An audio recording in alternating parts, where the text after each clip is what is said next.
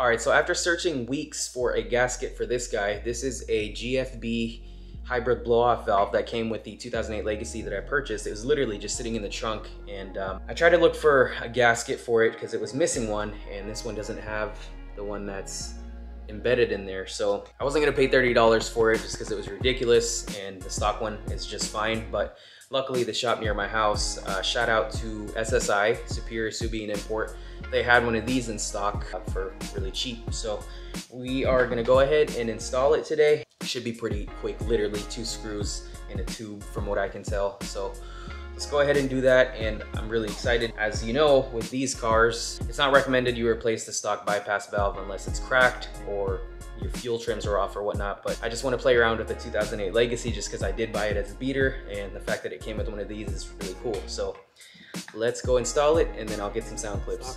And since this is an EJ, the stock bypass valve is literally right here, whereas in the FAs, if some of you may know, it's all the way under the car over there, and it's kind of painful to get to. So luckily, this one is literally just a couple of screws, and then we should be done with the install.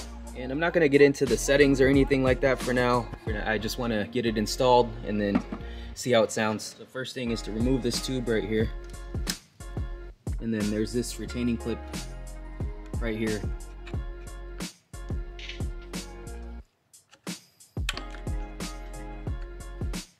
Then you got these 2 10mm bolts right here.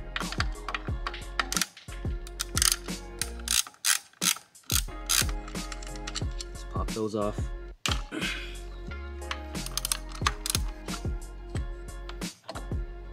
And that should do it. Oh my gosh, that was easy.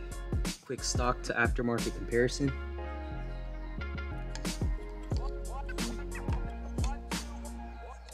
You want to grab this retaining clip, compress it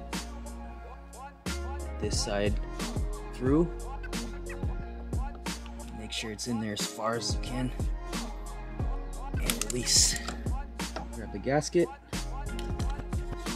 put it over the intercooler,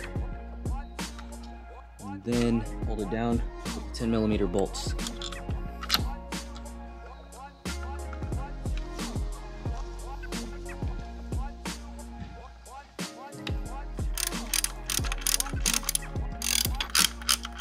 And just make sure it's snug, don't over tighten it. And lastly, don't forget this tube right here. There we go. And it's weird, but there's nothing that's holding it on there. So just to recap, it was super easy. 2 10mm bolts, one on each side, this clip, and then this tube. And you're literally done. So I'm gonna try to get some sounds from the exterior, so I'm gonna switch over to the GoPro.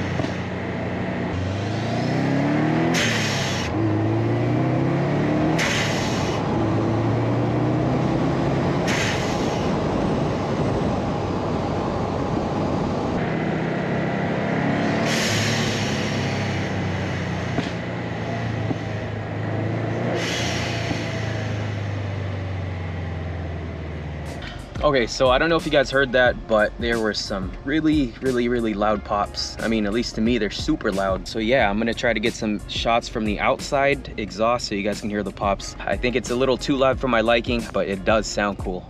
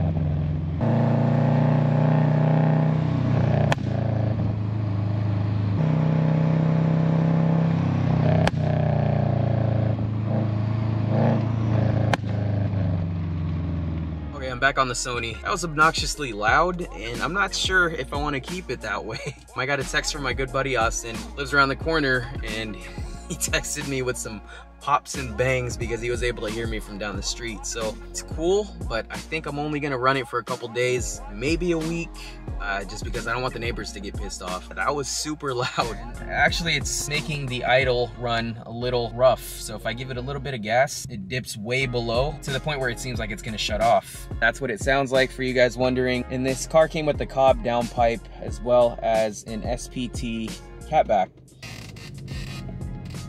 And don't worry about that, that's my clutch. It needs the pedal replacement. All right, here it goes. So we are about 3,500 RPMs. Still going the speed limit, but as soon as I get off the gas,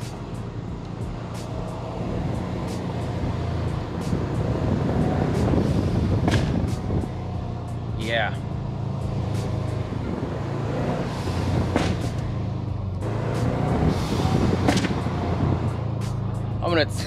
I can't, this is obnoxious. I'm gonna turn back. All right, let's do one more.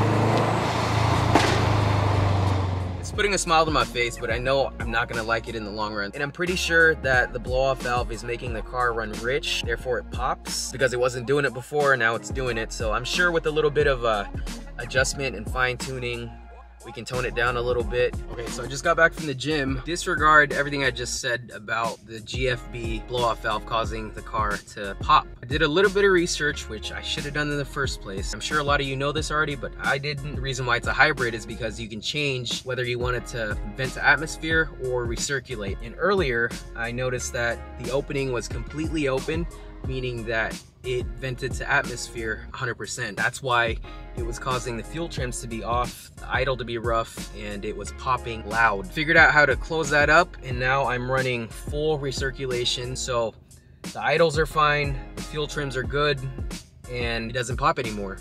And all I had to do was turn this thing right here, which closes off this, meaning it's fully recirculating. Now if you go this way, fully atmosphere.